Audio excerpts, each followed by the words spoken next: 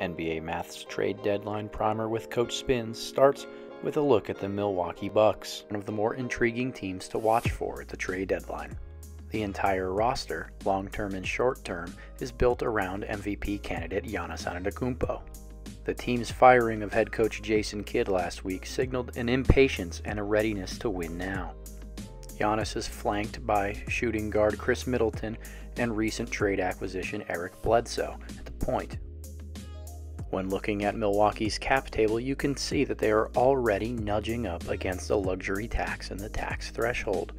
Currently, they're about $5 million underneath that tax number, with a little more than $10 million between them and the tax apron, a number that they surely cannot break this year.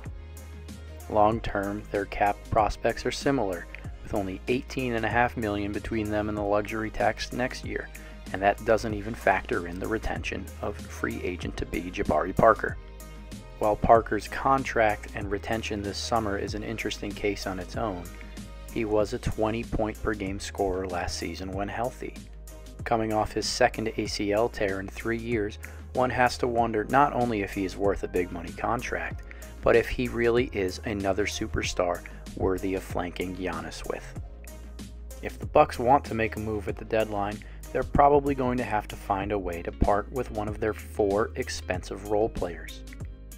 The foursome of John Henson, Mirza Teletovic, Tony Snell, and Matthew Dellavedova combined for an unreal $41.2 million for next season and over $30 million in the 2019-2020 campaign. Finding a taker for some of those salaries may be difficult, and the Bucks may have to use reigning Rookie of the Year Malcolm Brogdon as a sweetener.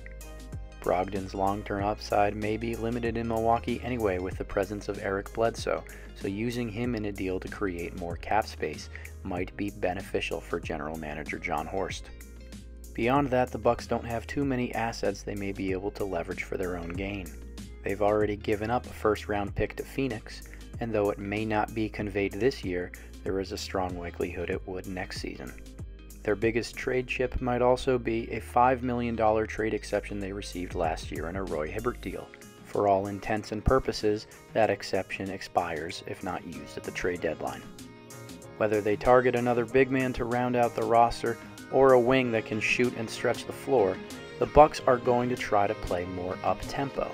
Their current roster is long, athletic, features multiple ball handlers, and is primed to play in transition. Whatever long-term play the Bucks make, even if it means just waiting for Jabari Parker to return, expect the team to debut a much more up-tempo system. Giannis and all of the young Bucks would clearly benefit.